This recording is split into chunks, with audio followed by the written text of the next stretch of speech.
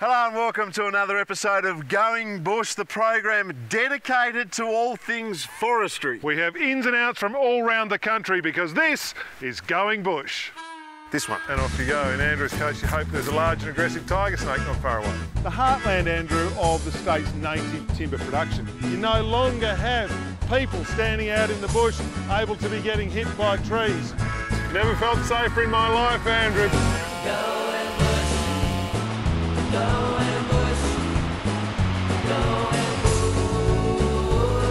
There is an eye in the sky. Oh, this is going to end well.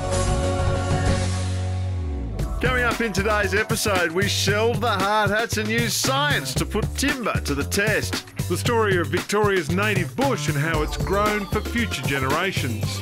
Back in the game, a timber family buys back its old business and ramps up production in Tasmania. And all the do's and don'ts of collecting your own jag of firewood.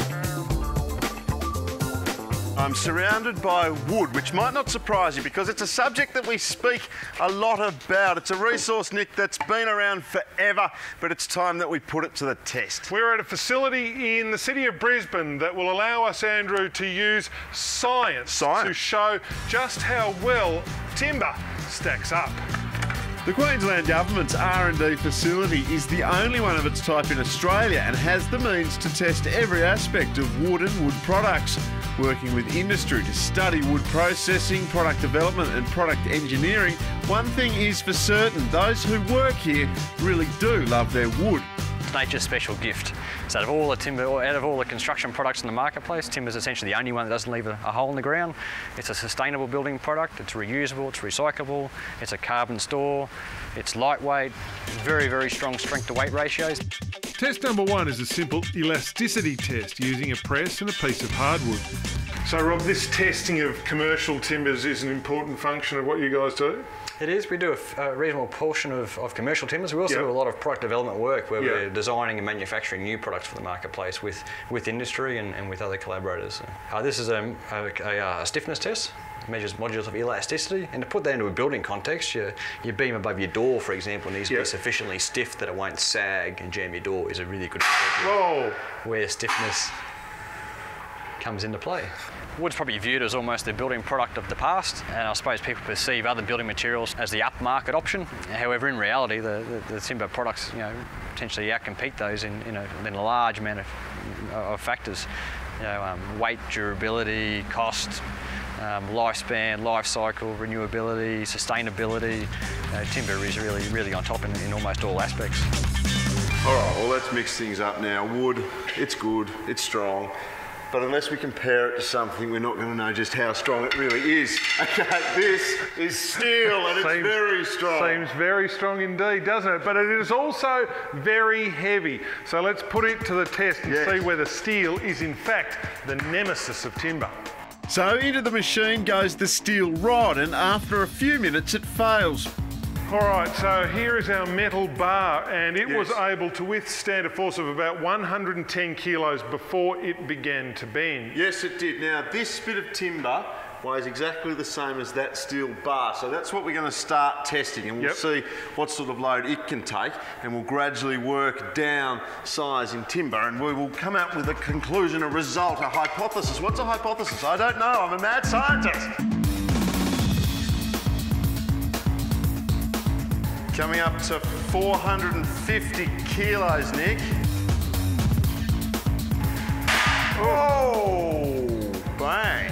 700 kilos. The steel was, 110, and it bent the timber at the same mass, 700 kilos before it went crack. All right, well, I must admit I'm very surprised that wood is stronger than steel. I didn't know that, but there is no way in the world that wood is stronger than that. This is the other very, very popular building material. You may have heard of it. It is called concrete. It's all around. Now, to test that, though, we've had to drive some distance from Brisbane down to Griffith University on the Gold Coast, where they have a bigger and more aggressive press to put concrete to the test. Good work, Dr. Digan. Thank you very much. I'm very comfortable in university surrounds. Righto, Rob, so here is our concrete v wood test rig. Just describe what's happening here.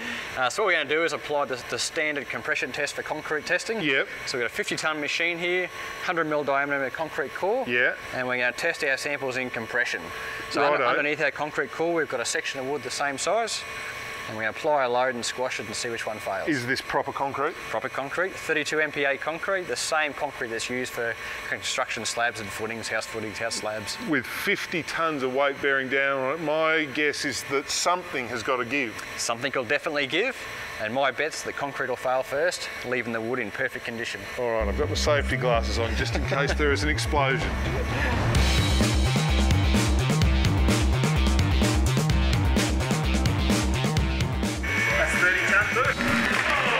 Rob was spot on, time and time again. The concrete failed, leaving the wood without a mark. It even surprised the boffins. It's a remarkable material. I would have said concrete was a better material, but not up to today. Just because we could, we wanted to see just how much weight the timber core could take. But for that, we needed an even heavier press. All right, Ian, so this machine, tell us about it. It's not quite as spectacular, is it? But it packs a lot more punch. No, this is more for testing concrete. It's a compression testing machine, and we do 300 tonne in this. 300 tonnes seems like a lot. 300 tonne, yep. So we now will compress that piece of timber at a controlled rate. It's not spectacular because the machine will detect failure and then it will shut the test down. It's not going to explode when it fails. What have we got on it? Already got 31 tonne. 31 tonne already. But this will give us a good indication of how strong that timber is in compression. All right. Really good. So see what it goes to. So there you have it. Our day of testing proved that timber is stronger than both steel and concrete. It's also renewable, reusable and sustainable, and takes around 10 times less energy input to produce. The Queensland Government's Timber R&D facility in Brisbane works with industry on product development using timber from around the country. To find out more about wood and the advantages of using timber next time you build, visit www.woodsolutions.com.au. And here it is, the timber which smashed our concrete into little pieces. That has failed. That's the extent of the failure. It still holds a load, and that took 46 tonne. This is an offcut of a veranda post, went to over 70 tonnes. Timber, it does go pretty well. And we have got more of Going Bush after the break.